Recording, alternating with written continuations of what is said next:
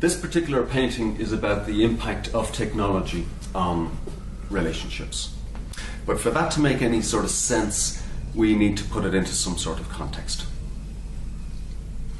If I tell you that I studied sculpture in college, that would help. We can see strong sculptural references in a lot of the figures I use in my paintings.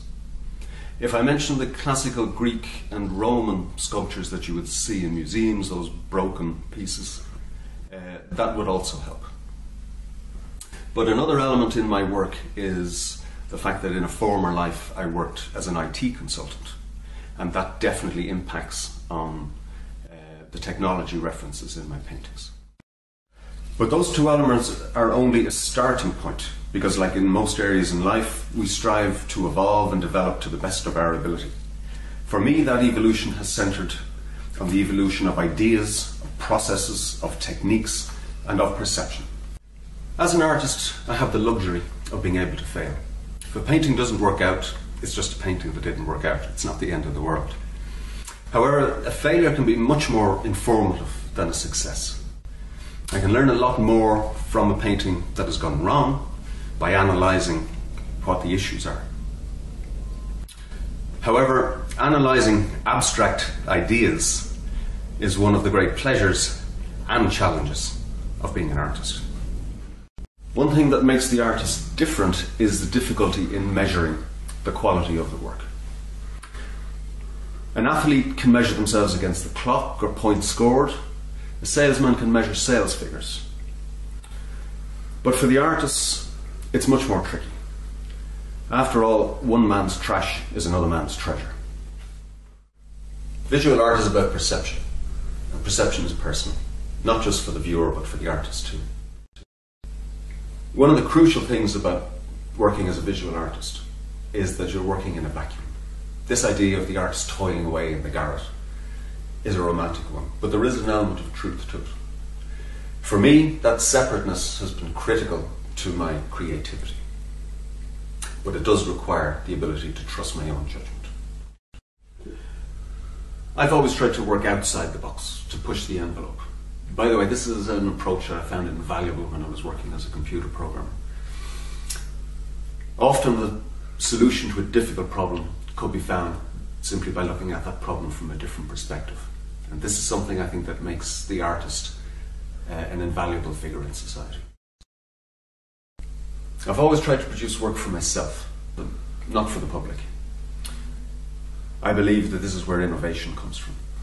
For the most part, I've worked outside the gallery system. I've worked independently, and for me, independence is freedom.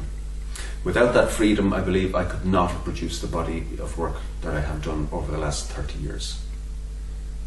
But let's get back to processes and techniques and so on, and then we can have a proper look at some of the paintings. This piece is called Love Buzz. I referred to it earlier as a reference to the influence of technology on relationships. It incorporates a circular circuit board, which is pretty unusual, and it's got pen and ink drawings in the background. The canvas has been laid over those drawings in such a way as to allow the drawings to show through. It's using multiple layers of imagery. We have the drawings, we have the canvas on top of those, we have the circuit board on top of the canvas, and we have the figures on top of the circuit board.